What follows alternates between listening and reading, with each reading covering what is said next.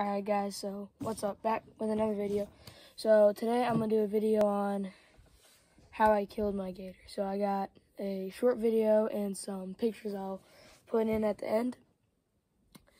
But yeah, so first we went on the Ocklawaha River in Ocklawaha, Florida.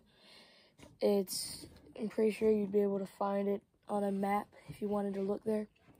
But anyway, so we went out of, I don't remember what boat ramp, but we went out of there. So when we got on, we just started going down the river. And there was a few boats in the parking lot, but we were just, okay, we went out. And once we got into the river, we just drove up about, I'd say, a mile or so. And then just set out. When we were just looking. I think we saw a gator. Yeah. Well, we were looking around and glassing, hanging out for a little bit. And then we saw a gator. And so it ducked into, it's like, so on one side, there's a side where it's like some reeds and it's a bank. And it goes up into a levee and down to another river, I think. And on the other side is just marsh and swamp back in there. And it went back in there. So what we did was we started the boat up, went over, dropped the bait, and dropped another one farther out. We had two baits out, one farther, one closer. And so after we did that, sat there for a while, never came back. And then a different gator farther out popped up, and we were glassing, looking.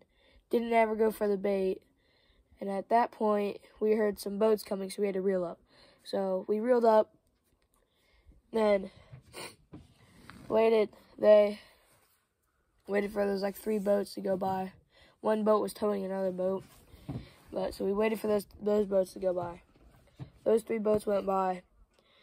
Drove back up, dropped one bait, one far bait, and one close bait. Same thing we had going. And we're sitting there. It's been about an hour now. Those gators had enough time to calm down, and they were able to calm down and not have as much pressure, I guess you could say. And then we were sitting there looking, and we just see this thing going across the water. And we look at it, it's a gator. And so at that point, we're like, all right, okay, it's going toward the bait. So we're like watching it, and I think I might have a video of it eating the bait and a picture maybe. I'll try and put those at the end too. So we're watching it, and it just takes it back, just eats it, sits there. You can see it, we watch it eat it. It eats it, it's gone. The bait's gone. And we're using a 2-inch peg where it's just like a little 2-inch piece of wood.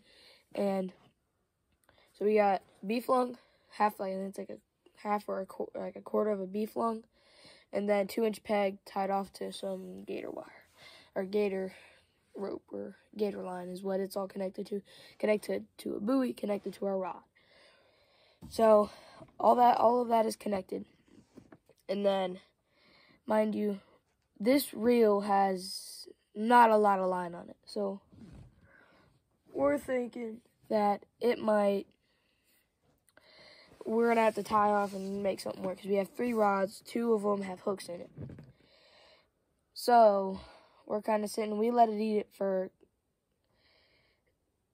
dang near close to an hour. And at that point, we hear, I think, another boat coming by. So there was like 3 or 4 boats, and that was 3 of the 4 boats.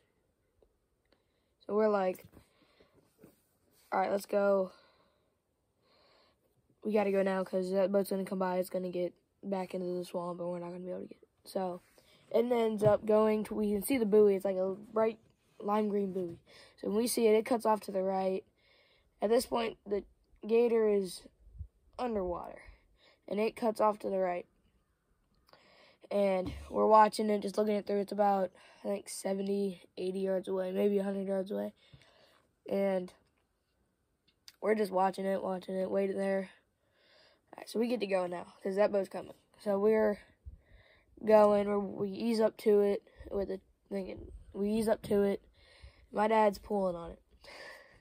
And then they see it, they get a treble hook in it with a big saltwater rod. And then my brother gets a hook in it. It's like right at the boat at this point. My brother gets a hook in it. And then right when that happens, one of the hooks came out. The guy that took us out, his hook came out. So that's off. And that gator's rolling and rolling and rolling, getting himself tied up. So he sets the rod down. We get the, what is it called? The harpoon ready. The tip of it's on and everything is connected. So all we got to do is get it time to harpoon it. I couldn't get it just the way it was, so my dad did it, got that. And it was pretty much done at that point. The buoy's out. That's like some thick ropes on it, so it's pretty much good now. So we're kind of just letting it get itself tired out. And it takes about 2-3 minutes, not much, to get that gator tired out. So it's tired out now. All right, so we get the bank stick ready. And this is an 8'9" gator, so it's a pretty dang big gator. So we're getting the bank stick ready. He says, all right, you're ready. Whenever you're ready, just try and hit it behind the skull, which is like neck. It's like neck area, I guess you could say. It's not going. So I hit it again. It's not going. He said, hit it harder. I hit it hard. It's not going. And my dad's like, check the safety. And he's like, I'm pretty sure I did it all the way. So there's 2 safeties on it. One's like a pin you got to pull out. Another one's you got to twist down. He forgot to twist the one down. Twist the thing down.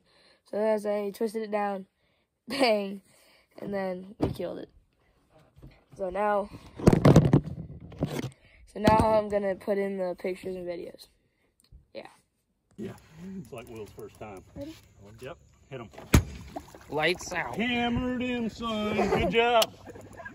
Good job. Look at those air bubbles. There. Just stay away from that mouth. We got to get some YouTube. We'll hit him again. I got him in the boat. Hey, Luke. Luke, how was it? Good. What'd you get? Night and day, baby. Night and day. Oh, man. You got a good one. Good job. How's it feel? Good. Good. Good job, Brett. Good job, John. Thank you. Y'all see what I kept saying? It's a team effort. Yeah. Everyone's got to work. Awesome. Very cool. So, yeah, a lot of times when the bang stick goes